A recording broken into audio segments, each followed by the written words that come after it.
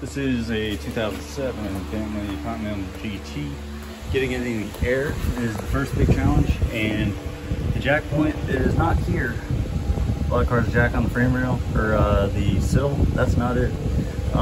It's right here. There's a flat spot. There's actually a hole where a 4-post lift or 2-post lift can plug in. So there's one of those front and rear, and those are the platforms to jack on. Had to use rhino ramps and basically a whole bunch of wood and shim it to get it to where I could get a jack under it because the front airbags had failed. Got a basically a stand underneath the control arm attachment point, which I'm not wild about because it's cast aluminum, but it's better than nothing. Definitely better than the car falling if that were to take place. Got a 10mm wrench to take that off, and now I'm getting this piece apart. Make sure with this fitting that first you knock this bolt out. It was a 16, I want to say, but remove the bolt. It seems like these have a slot in them because they moved very quickly with the 3-job puller and with the air hammer right after removing the bolt. So do that first, and then you'll be on your way. I got this guy loose and couldn't figure out why with this loose I can't force the suspension down. Like, what could be holding it up? Because these are already disconnected, and as you can see, there's a detent that bolt retains, so you got to knock those out. Then they come out nice and easy with a little hammer tap. The track bar is, I think, what's holding it up, because that's the only place it's getting up from the other side. Looks like my CV boots are torn here as well, so maybe we'll do that while we're in here. But that's what's going on with that. Basically have jacked the control arm high enough that this is unloaded and I can turn it with my finger. That way I know that that's not going to have any spring-loaded energy in it when I pull the bolt. And as you can see, it's all in agreement. And now I should be able to lower the control arm. Yep, there we go. So that's the movement I'm going to need to get the strut out. After I disconnected the, let's see, track bar or the sway bar connection, then all of a sudden it could drop far enough and came out. The problem was the strut kept wanting to absorb air and grow, so I just jacked it up small and then tied it so that it couldn't extend again, and I kept it small even when the control arm went down. Came right out. Doing the second side, air strut replacement on the Bentley Continental GT 2007. Second side was much quicker.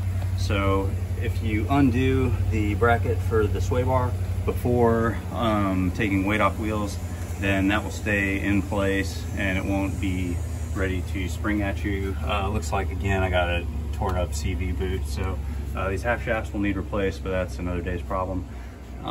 Let's see, I went up here from above, loosened up the T55. It's actually a 12-point, but you can get it with a T55. Used a breaker bar to just go real easy on those, and they loosened right up. So you can pretty much back those off almost entirely. 10mm wrench to do the airline at the strut. This guy, you can undo, I think it's a 16, and then you can just hammer it out with a little driver of some sort to run that bolt out, and then a few taps of the hammer. That actually came apart very easily.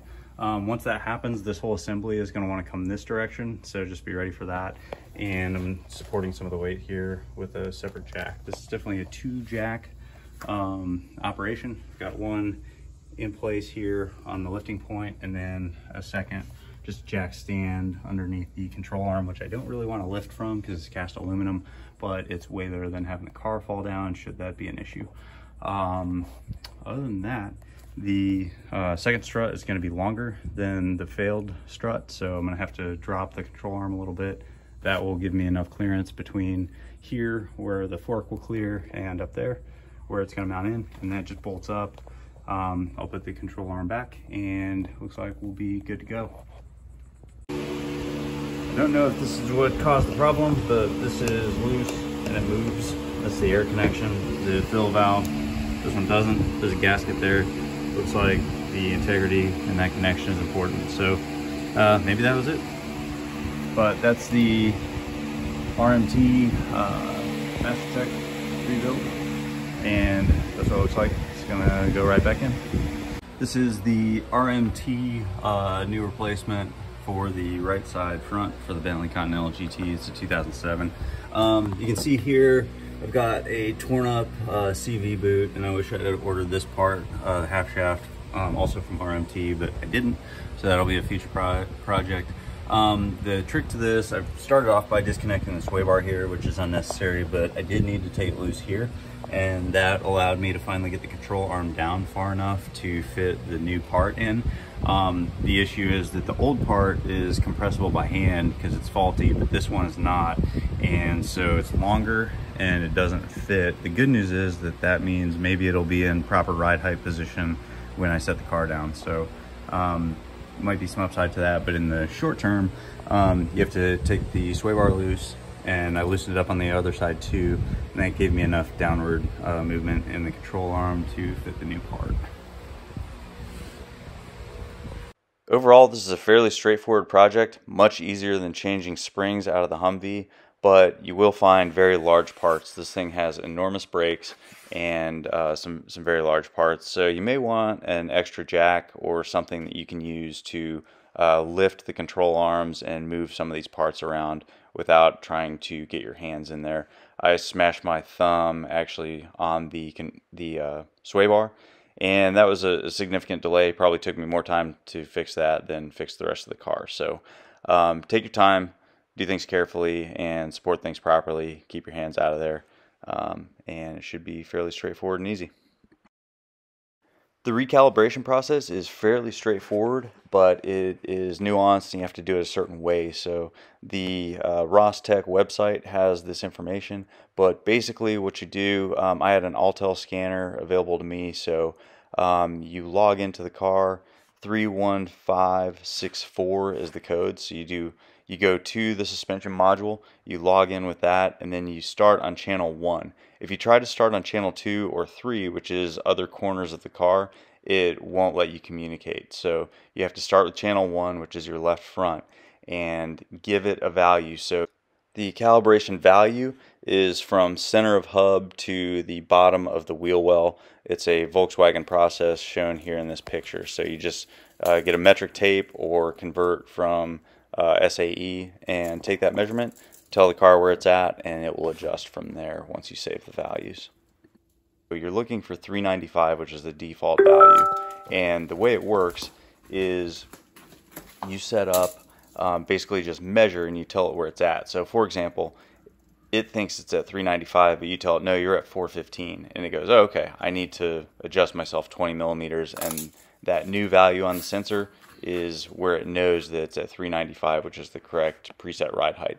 So you start with channel 1, you assign 395, even if it already is 395. Choose assign a new value, assign 395, and go on to the next one. You'll do this for each of the 4 corners.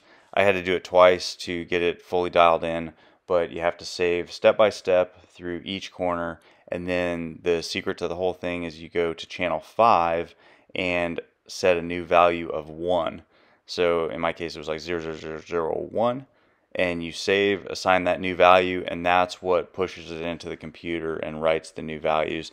Then you'll hear the suspension start to adjust and put itself back to level set. So do that. If you don't go in order from the beginning, just like I described, it's going to kick you out of the system and you'll have to start over.